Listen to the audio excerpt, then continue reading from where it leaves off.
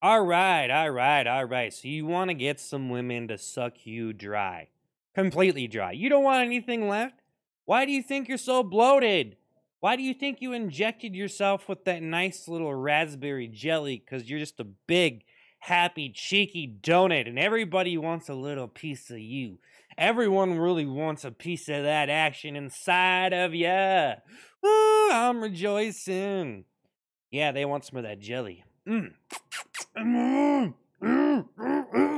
then her vagina just starts gushing jelly out.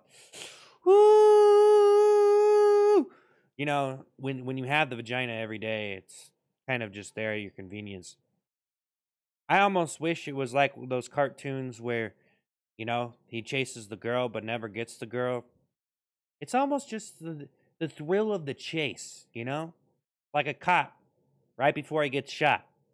Like, if he got shot, it would be complete satisfaction for him and his family. Because he's probably a racist piece of shit anyway. Most of them are.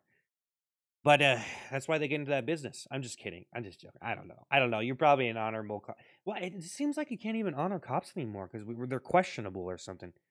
You ever notice that? Like, they're questionable. Like, yeah, you had a good career, cop.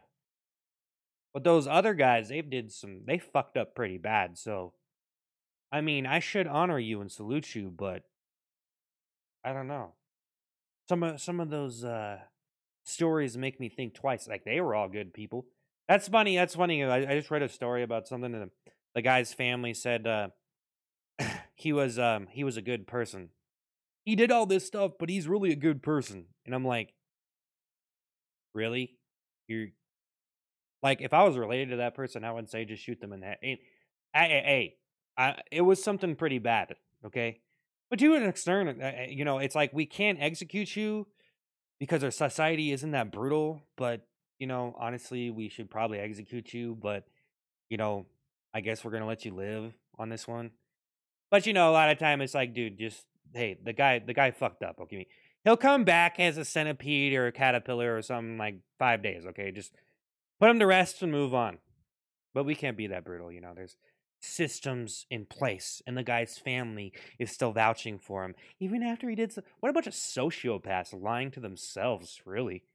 I mean, seriously, you know what I'm saying? It's like, dude, to a certain extent, it doesn't matter how well you know someone, how much you want to believe you love them.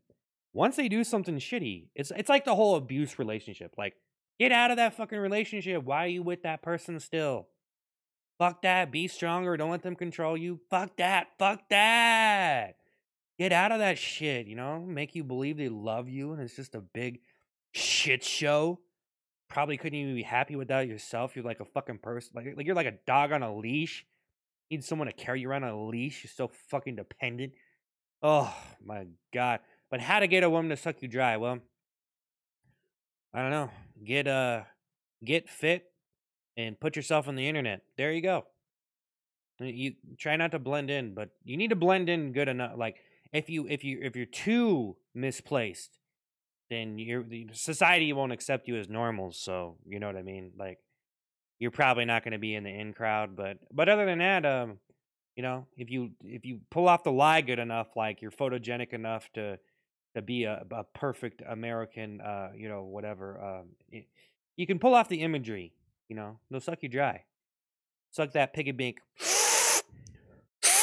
Suck you off for all you're worth. Like, some girls try to suck my funniness out of me.